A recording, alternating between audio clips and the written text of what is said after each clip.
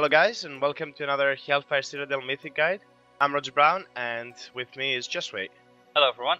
So today we're talking about Tyrant Velhari, and it's a pretty straightforward boss, but it is actually kind of a gear check, and also it can turn into a wipe really fast. You need everyone to stay alive, so this fight is just about execution. There's not too much to think about tactic-wise. Yeah, the Tyrant fight is almost like Heroic. There's almost no tactical differences because the abilities don't change too much. There's minor changes to some abilities, but you're not really gonna notice them. The setup you want to run for this fight in Mythic are 2 tanks, 4 healers and 14 DPS. For the 14 DPS, you don't want to have too much melee DPS, or healers in melee range that is, because the Infernal Tempest in phase 1 can still quite hurt a lot if you have too many of them. You should aim to have about up to 6 melee DPS. Anything higher than that, and the Infernal Tempest is going to hurt too much. Now in terms of abilities, just like in Heroic, you have phase 1, 2 and 3 with different ads spawning in each of these phases, but the boss does cast some abilities throughout the whole fight. And these are firstly the Edict of Condemnation, which is the hammer that comes from the sky and does a lot of damage in the circle, split amongst the people who are inside of that circle. It's just like Heroic, but this time around, the guy who has the debuff gets a 70% slow debuff as well, which makes it harder for the guy who has the debuff to get into position so that a lot of people get hit by it and you don't have very few people getting absolutely smashed by it. Best way to handle this ability is to just move into melee with it, since all of the melee DPS, the tanks, and the majority of the ranged people are gonna get hit by it. Now the hard part about the Edict of Condemnation is that it does 3 ticks, and every time the circle becomes smaller and smaller. So the 3rd tick is the most deadly one because you need a lot of people to be really stacked up onto the guy with the debuff. This is especially hard in phase 1 because of the other abilities that the boss casts in that phase.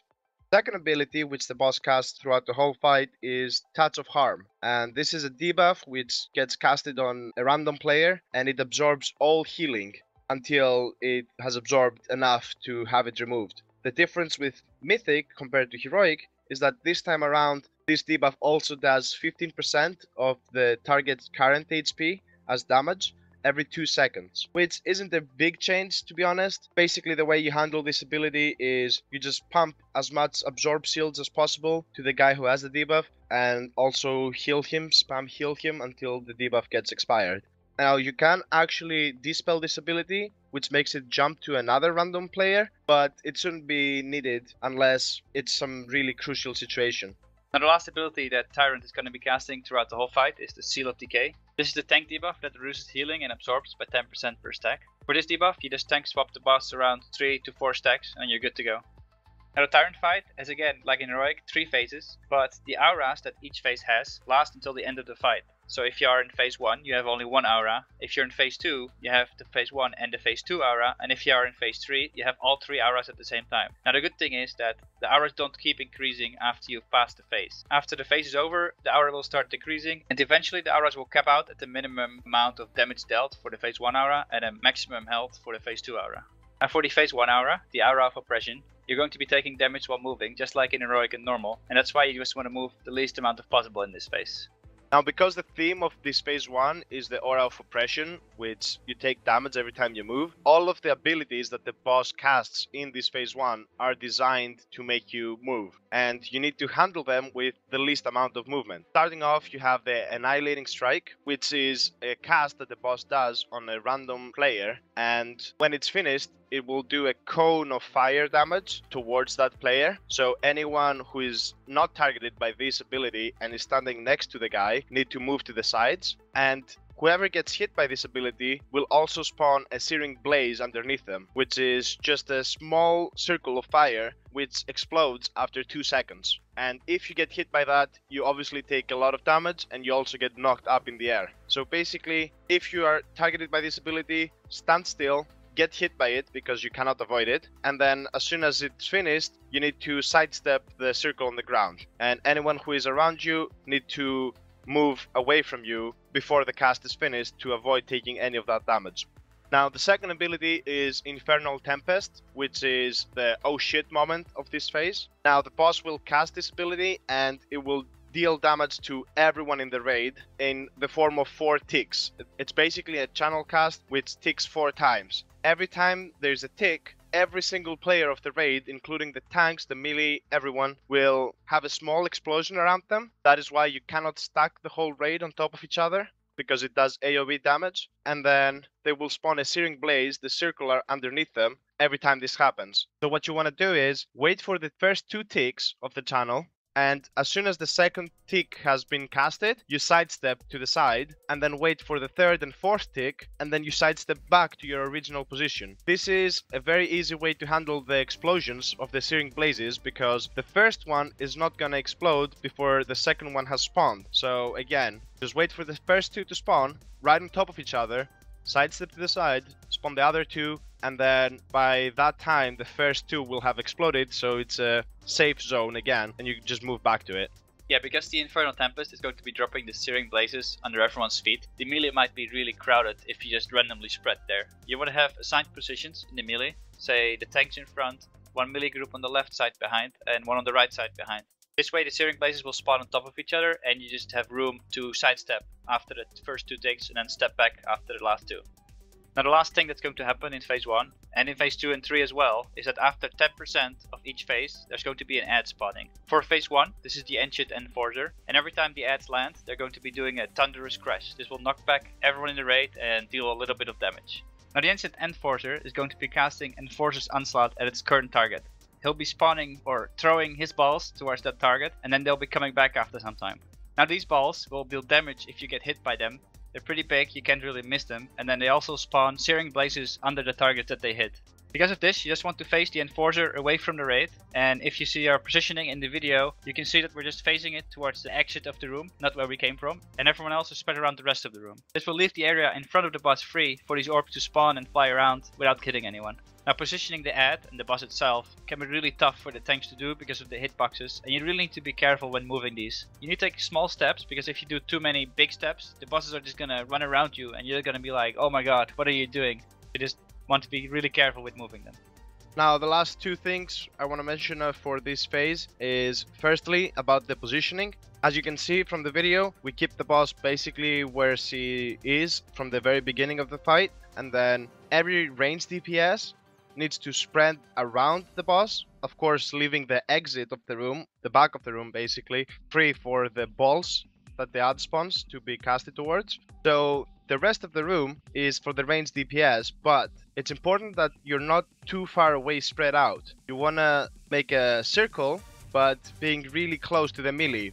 And the reason for that is for the hammers, the edicts of condemnation, because if you get it and you have the 70% slow, you need to be really close to the melee DPS in order to make it there for the last 3rd hit, since it has such a small radius around the player.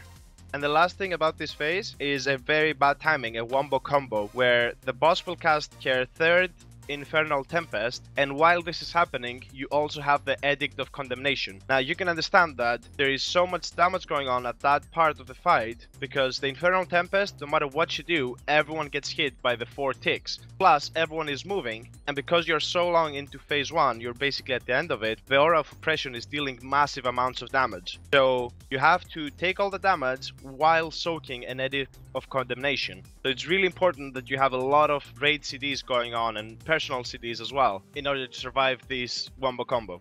Now if you have enough damage, you can actually plan to skip this wombo combo by transitioning the boss, which happens at 70% before this ever happens. It's a pretty good idea, but you need to have enough DPS in order to make this without using Bloodlust, because you're gonna need to use Bloodlust in phase 2.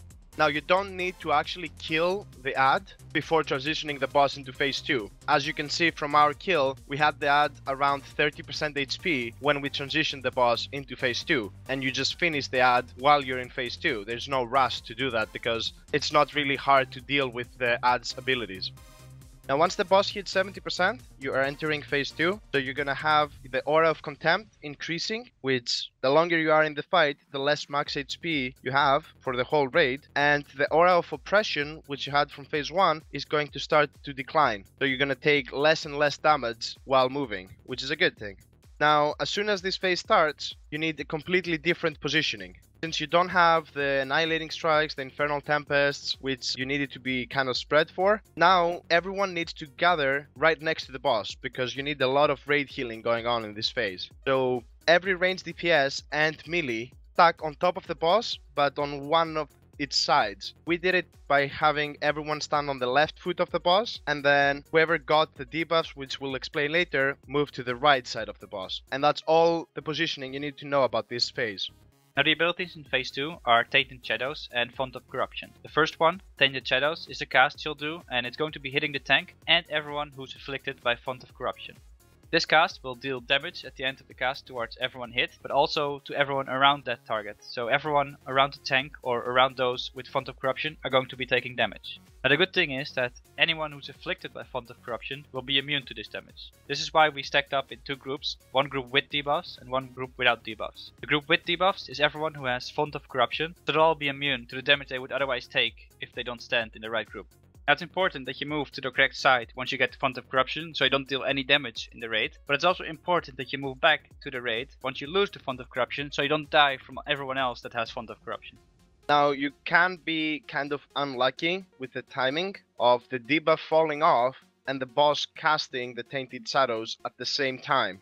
So if you want to play it safe, what you can do is, let's say you have your Font of Corruption debuff with 4 seconds remaining, and then the boss just casted Tainted Shadows. She will probably cast again when your debuff has less than 1 second remaining or it has just fallen off. So in order to not take that risk of, oh, should I stay in the group and maybe she cast it before and I'm safe? But if it falls off, I'm dead instantly because I'm gonna take the AoE damage from everyone on that side. So what you do is, you just step away from both groups. Step behind the two groups or to the side if you're a melee. Then it doesn't matter if you get the cast with the debuff or you get the cast without the debuff, because no matter what, you're gonna either explode alone or you're just not gonna explode and you're fine. And after that has happened, you move to the left group again, the safe group without the debuffs. Now, as we mentioned, the boss enters this phase at 70% and there's an ad spawning after 10% in each phase. So at 60%, everyone is gonna get knocked back from the new ad that spawns, the Ancient Harbinger. Now this is a completely different ad from the first one. It's basically a caster lady, and the only ability that she's casting is Harbinger's Mending, which is just a heal which she's casting towards the boss. Now the good news is that it is interruptible. So that's what you need to do. You need to interrupt every single cast of this ability. But if you have a missed kick, it's still fine because you can't dispel the heal from the boss. It's a hot, you can't dispel it. Of course the boss is still gonna get healed for a couple of millions, but it's not a total disaster. The bad news is that every time you kick this ad, she gets a stacking buff called Impatient Mind. Basically she gets impatient with your kicking and just gains a lot of haste. So she will cast this ability faster and faster every time. So your reaction time is smaller and smaller every time you kick her. So you need to be really fast towards the end of this phase because the cast is going to be super fast. Just like in phase 1, you don't have to focus the ad. What you need to focus on is getting the boss down to 40% in order to enter phase 3. That's the most crucial thing because the aura of Contempt is going to reduce your HP the longer you stay in the fight. So if you pass a threshold of 30% HP, so if you start having 25% HP, 20%, you're basically gonna wipe no matter what you do because the tanks are never gonna survive that. Plus, you're gonna have the Tainted Shadows dealing damage and people are just gonna get one shot. So you really need to nuke the boss down as fast as possible and just cleave the ad off while kicking it. This is the phase where you need to push the boss as fast as possible compared to the other two phases, so you need to use Bloodlust in this phase. Try to time it as good as you can with your raid in order to stack it with cooldowns that people have, and just maximize your DPS on the boss in order to transition the boss ASAP into phase 3. There are a couple of scary moments in this phase. The first one is when the ad jumps down and it casts the Thunderous Crash, the knockback to everyone, because that can mess up the positioning of the two groups. it's a very good idea to use a raid CD when this Thunderous Crash happens, because if it's timed together with the Tainted Shadows, it can deal massive amounts of damage to people and you might have a couple of deaths. You can also get a really bad timing by having the Edict of Condemnation together with this. So again, just try your best to survive this knockback. You know when it's coming, it's right when the boss hits 60%, and just be ready for it. Now the second bad timing in this phase is when you get the second Edict of Condemnation in phase 2. You can't really soak it with the raid, because you're just gonna die. So what you need to do is, whoever gets this debuff explodes the first tick of it in the raid, but then as soon as the first tick has exploded, he needs to move away from the raid and just sacrifice himself or use an immunity like a deterrent or an ice block or a bubble. Doesn't really matter. Just move away from the raid. Worst case scenario, you lose a guy. If you have a combat res, that's perfect. If you don't, it's still worth it. Now hopefully you can push the boss to 40% before you get the third edict, because if you get the third edict you're going to be in quite some trouble, or you might have to sacrifice an extra person, or the raid will just die if you can't even move out. Now the transition from phase 2 to phase 3 is actually quite dangerous, because the new aura is going to be increasing the damage that the raid takes, but you're also still going to be having the old aura at a low percentage of max health. So everyone's going to be low health and taking increased damage. Now especially the tanks, they might fall over at this point of the fight like a wet paper towel, because the boss hits them really hard and they don't have much health. Now once you get past the first part of phase 3, it actually gets a little bit easier, because the health will be back up to a high amount and the damage taken increasing debuff is not that high yet. Once this phase starts, you're going to be moving the boss to the cross in our video. This is because we're going to be moving along the wall with every time she does one of her abilities. First thing that DPS will be doing is switching to the Ancient Harbinger and finishing her off as soon as possible. After that they switch back to the boss, and at 30% you're going to have the ad spawn again. As you've moved the boss to the cross and the ad as well, the boss will start casting Bulwark of the Tyrant. This is going to be applying a despoiled ground under the tank and one random raid member. The whole raid just stacks up behind the boss, and every time she spawns one of these despoiled grounds with her Bulwark of the Tyrant, you're going to be stepping out of it and just stand on the edge as you move along the room. Now the only other ability that the boss casts in this phase is called Gavel of the Tyrant, and she will cast this after 3 Bulwarks of the Tyrant. So you get 3 Bulwarks, then a Gavel, then 3 Bulwarks, then a Gavel again, and so on. What this Gavel does is just knock back everyone, depending on how they are positioned towards the boss, and also take a lot of damage in the process. And then after this has been casted, she also explodes for a few seconds towards the whole raid for some damage. So it's just a lot of damage plus a knockback basically. Now we did find a cheeky way to deal with the first Gavel really nicely. Now as you can see in the video, after we have handled the first 3 Bulwarks, everyone in the raid stacks on top of each other inside that pocket corner where there is a small pillar thingy, and what this does is everyone who gets knocked back, you basically don't get the knockback. So this helps a lot with the caster DPSers and the healers. Now the reason why this spot is very nice is because at that point you will have obviously killed the ad from phase 2, and the boss is going to be hitting 30% HP at that time. Now when you hit the 30% HP mark, you're going to get a new ad, the Ancient Sovereign. Just like the other 2 ads, it will cast the Thunderous Crash as soon as it spawns, which again knocks you back. So using that position, you actually negate both the 2 knockbacks. And it's a good time to also use some raid CDs, because as you can imagine, there's a lot of damage at that stage of the phase. So it's a good idea to use some personal CDs as well to survive it. Now once these 2 knockbacks have been done and you have the new ad spawning, you stay in that position until you get the next Bulwark of the Tyrant, and then you continue throughout the rest of the fight, moving around the edges of the room in a circular manner. Now there is a big difference with the ad in phase 3 compared to the ads in phase 1 and 2, which is that this Ancient Sovereign, it has only one ability, and it's called Sovereign's Ward. What it does is it puts a shield on the boss, which reduces damage taken by 90%. So it's very ineffective DPSing the boss at that time, obviously. So what you do is you nuke the ad down and kill it before switching back to the boss.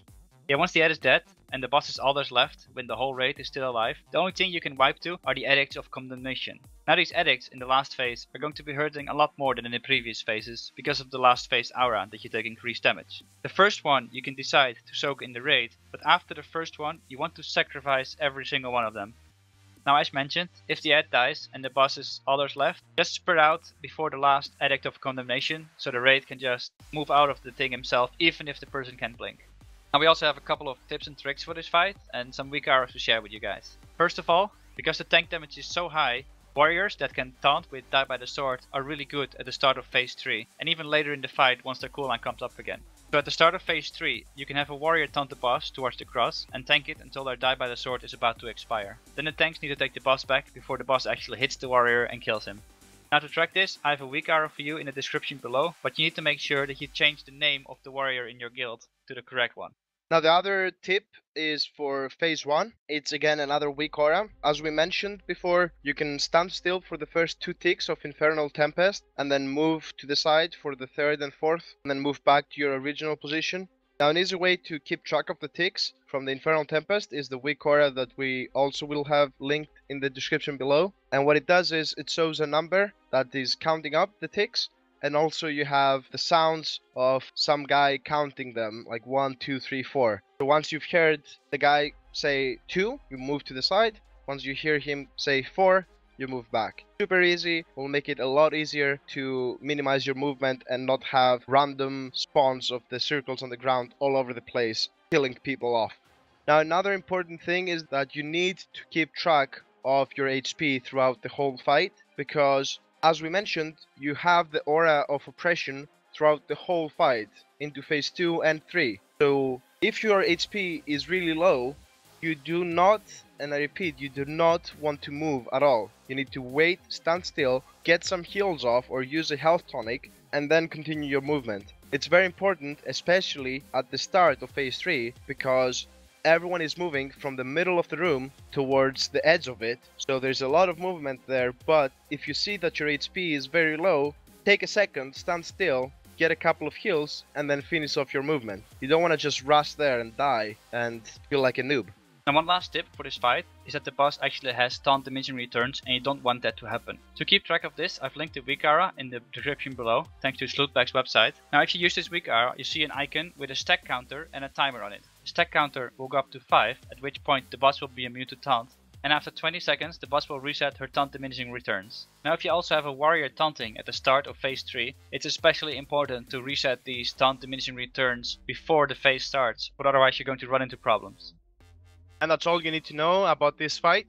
As always, we're gonna mention the debuffs now that you need to keep track of. Now the most important one is the Font of Corruption, which is the debuff in phase 2. If you have it, you're gonna explode around you. Make sure that you move to the group where the fonts are supposed to go, and make sure that you move back into the group without debuffs once it has expired. Then the second debuff, which is mainly for the healers, but you could also track it if you're a DPS, is the Touch of Harm, which is the healing absorb debuff that also does a little bit of damage to the player, which can get dispelled and it jumps over to someone else. But mainly you just want to pump a lot of heals and absorb shields on the one guy and just get rid of it as fast as possible. Now, the healers need to keep track of it for sure, and if a DPSer sees that he has this debuff and he's gonna take some damage from other abilities in the fight, like the Edict, he can pop a personal cooldown just to make sure that he survives. Now the last debuff is Seal of Decay. This is for the tanks only, as this is the debuff the Tyrant will apply to them. Now you can swap with this debuff at 2 or 3 stacks, but keep in mind the taunt diminishing returns that are going to happen if you swap too often and too fast. Now this brings us to the end of the Mythic Tyrant Velhari guide. We hope you can get this boss down pretty fast, and good luck killing it. Yeah, good luck to all of you AG users. Good luck getting the trinket, coining it, and remember to like, comment and subscribe for more Hellfire Citadel Mythic guides. Oh, and did I mention that in phase 3 you also do increased damage the longer you stay in the fight? Get ready for those juicy crits. See you next time, guys. Goodbye everyone, and see you next time.